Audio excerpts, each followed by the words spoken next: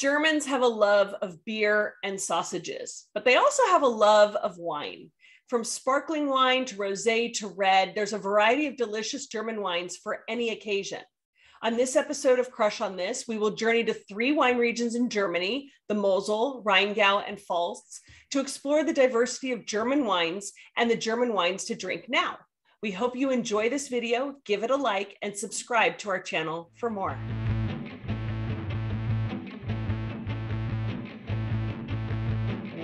Germany might be known for its beer and sausage consumption, but they are also known for their wines. Germany produces a wide range of grapes, from white wines like Riesling to red wines like Pinot Noir, known as Spätburgunder, and diverse styles from dry to sweet and still to sparkling. With 13 distinct wine regions, Germany is one of the most northerly winemaking areas in the world, and each region offers something unique.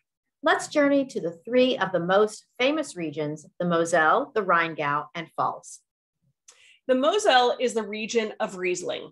Germany is known for its Riesling wines, and after all, they produce more than 50% of the world's Riesling supply. And the Mosel is the world's most celebrated Riesling producing region in the world.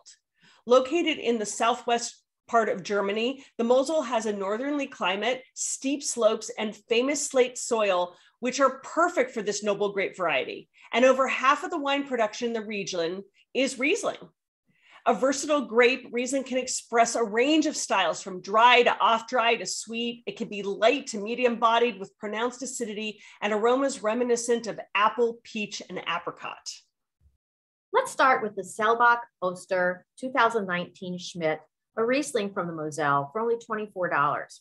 The Selbach family has owned vineyards in the Mosel region since 1661.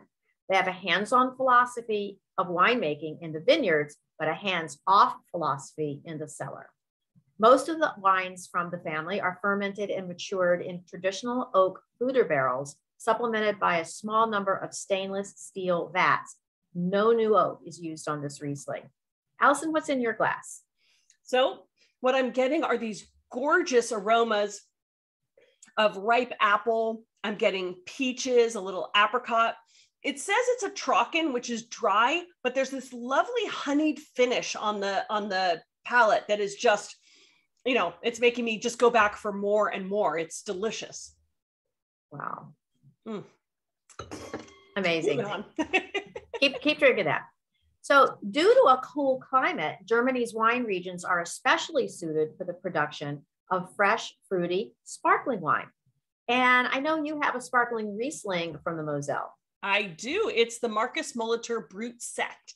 It's a $20 sparkling wine. Also Riesling, but I'll get into that.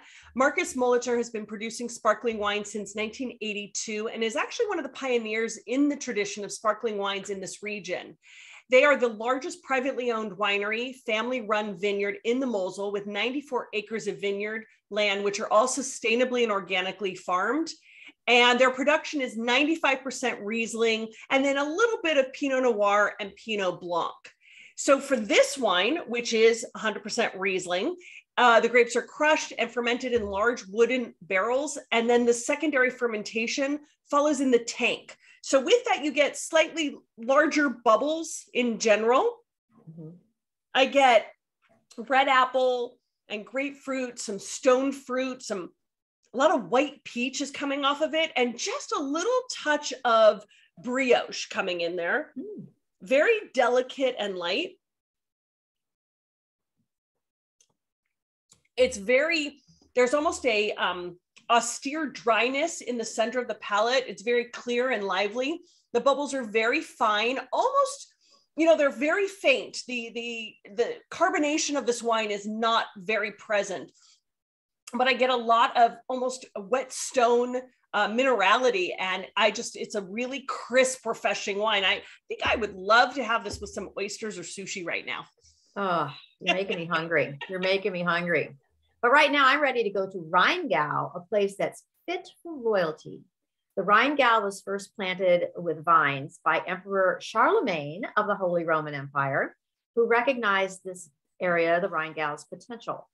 When in the 810s, it's hard not to say 1810s, with the 810s, he noticed that the snow on the south-facing slopes melted earlier than elsewhere. And then a century later, Queen Victoria of Great Britain became enthralled with the wines of the Rheingau and made it famous. So it's definitely fit for the royals.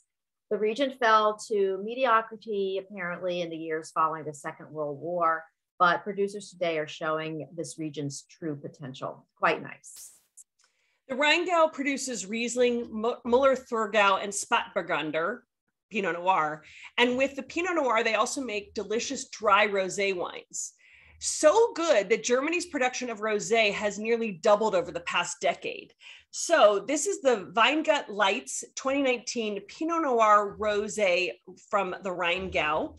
Weingut Joseph Leitz is one of Rheingau's top growers, and under the direction of Josie Leitz, who took over his family estate in 1985, he's grown the holdings from 2.6 hectares to over 40. So a grand growth. And most of these are Grand Cru sites on the slopes of the Rudenheimer Berg. This is a direct-to-press rosé made from 100% destemmed Pinot Noir. Look at that beautiful, beautiful. Beautiful, the color. Oh, gorgeous. The grapes macerate for 3 hours before they're pressed. So that's why you get this really delicate pink color. And afterward, the juice is transferred to stainless steel where it undergoes a very long, cool alcoholic fermentation. And I mean, I get this super cool, like a lot of fresh fruit. Really kind of fresh red fruit and lean minerality. Really, really juicy good. Love it. It looks fabulous. I love the story behind it too. I love it. It's great. That's great. So Pfalz, where we're going next, is known for its variety in varietals. So the Pfalz is Germany's second largest wine region and the largest red wine region. It's also one of Germany's most diverse regions with at least 45 white varieties and 22 red varieties planted. It's a lot. So white grapes make up 60% of plantings and red grapes the other 40%. The Pfalz wine region offers so much diversity, including the wine we have today, the Darting Pinot Meunier Trocken. So this is a $23 bottle of wine. And what's so cool is it's Pinot Meunier. I mean, how much do we love Pinot Meunier? It's not a common grape to find as a single bottling, but when you do, love it. Yeah. So Weingut Darting has a history of grape growing that dates back to 1780, but they did not make wine under their own label until 1989. Helmut Darting is the winemaker and believes in taking a very minimal intervention approach to winemaking. So, like I said, Pinot Meunier. I get ripe cherry, raspberry.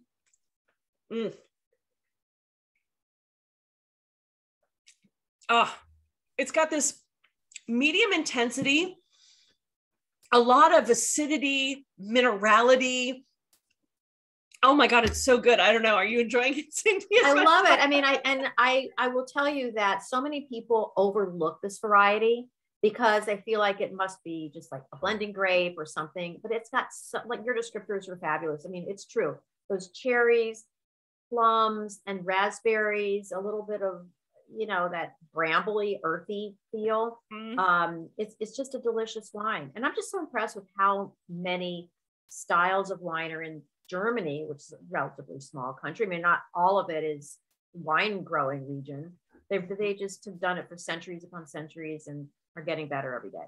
Absolutely. And we've only touched the surface. There are 13 wine growing regions and we hit 3, and each region does such a variety of grapes and styles. And we've only hit 4 wines today, but I think we've touched on a part of it. And hopefully that just opens up interest to try more because, it is true. Pinot Meunier is typically a blending grape. So when you find it as a single variety wine, that's a very unique thing and you should grab it. And for $23, grab lots of this wine. What a deal. What a deal. Exactly. Perfect food pairing wine. Perfect. So, yep. Love it. That's what we love. Germany offers a diversity of wines, and hopefully we shared some of these German wines to seek out and drink now.